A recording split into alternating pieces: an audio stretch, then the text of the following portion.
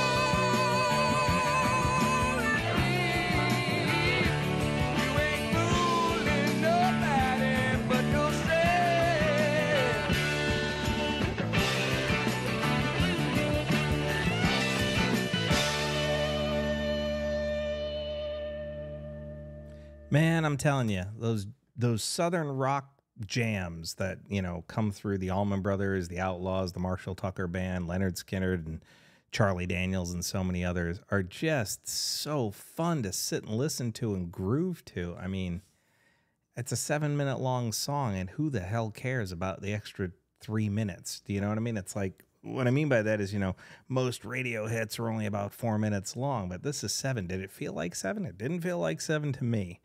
And it's just sort of the magic of those southern rock vibes, those jams, those rhythms that they pump out. It's so incredible.